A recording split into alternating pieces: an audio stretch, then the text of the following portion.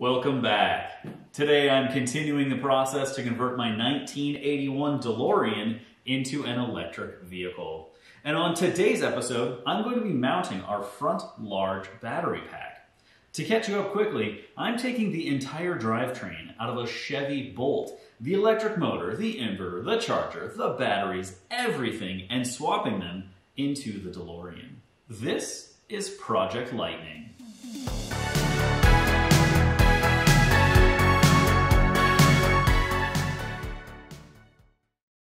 Before I jump into mounting the battery box, let me just show you where it's sitting and why it is sitting there. So this main structural beam that runs right down here, that is our front cross member. And it's very, very strong, very sturdy. It's basically the front of the Y frame or X frame that they call in a DeLorean. And so this is where all of the weight for the front battery pack is going to be resting. So I've got the battery pack positioned just a little bit farther to the right than being perfectly centered. And that is because I needed to make room for our brake booster and brake master cylinder. And so this is basically over as far as it can be so that this can still fit here. And then as far as its front to back positioning, I went back as far as I could while still maintaining some space behind here because I am going to need high voltage cables and also cooling pipes and likely some the HVAC stuff is going to come through this front area. So I wanted to leave, you know, basically a hand width right there. And then up front, this will give us enough space for our cooling fans right here to be able to blow and get around the battery pack.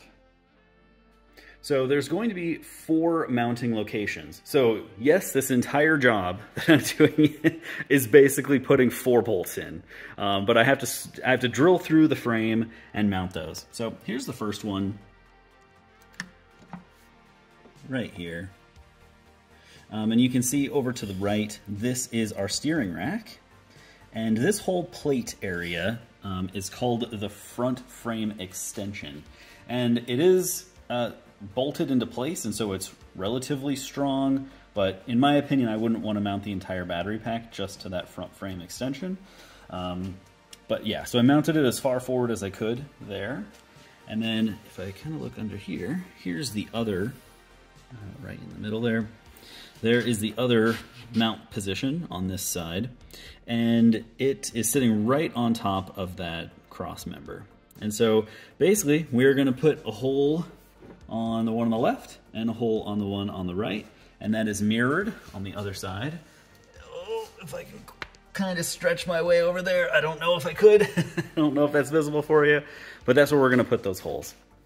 So yeah, let's get to it.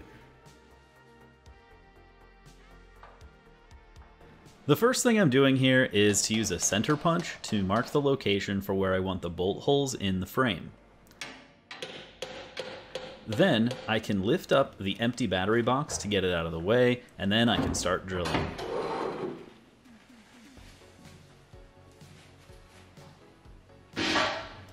I'm using a liberal amount of oil to drill into the frame. This is an aftermarket frame made of stainless steel, and drilling through stainless is much more difficult than drilling through regular mild steel.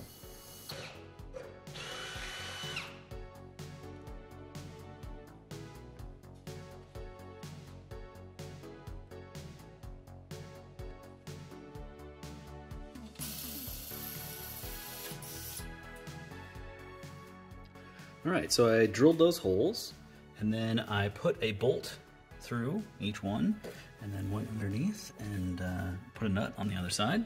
So each one of these is now fixed in place. And now I can place the battery box back on these fixed points and get them welded. Here is a side view of these little tabs. These are 1/2 inch thick so that the battery box can clear the bolt heads that attach the front frame extension and the brake line that will run under it.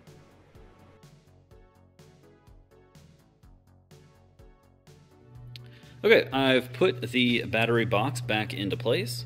And I've got it back aligned right on top of our little mounting plates there. And I've also got the welding blanket. So I'm gonna move that blanket around, put it in place, and then get these tack welded together with the flux core welder.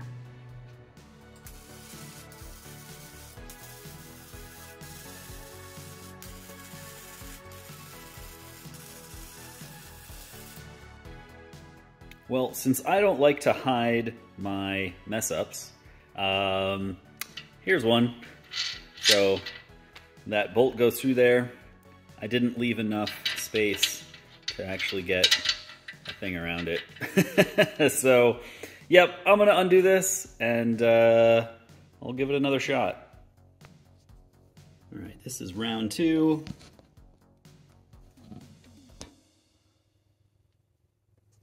Just tack weld it up. These are some close-up shots of the welds.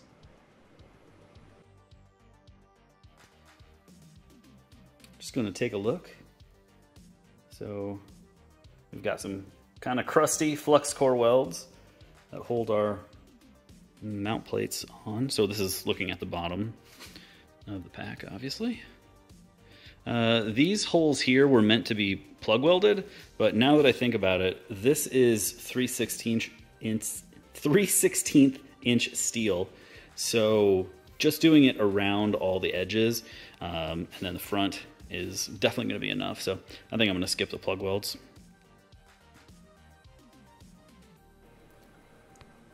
I've got some new welding equipment in the shop. I picked up a new TIG torch head, a new super flexible line, and new consumables. These are replacing the ones that came with the welder, and they are significantly better. I'm genuinely very happy with my welds now.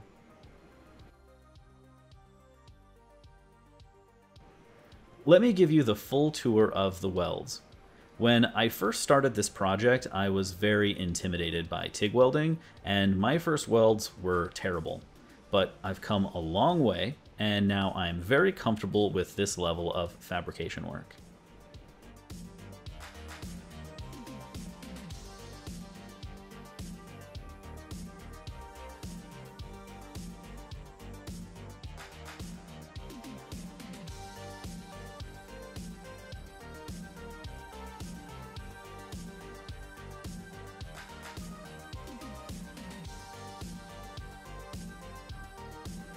However, no matter how good of a welder you are, flux core welds are always ugly. So let me get these ground out and then TIG weld them.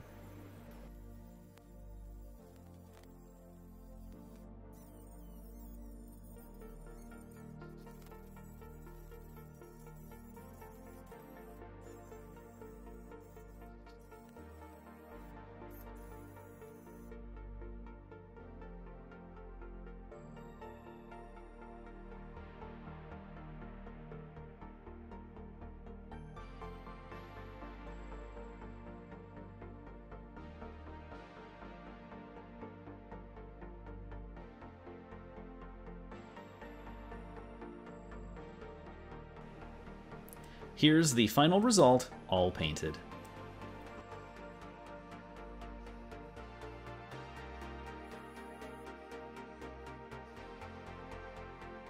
And with that, the front large battery box is in place and permanently mounted. I know it doesn't look like much has changed since the beginning of the video, but this is real progress.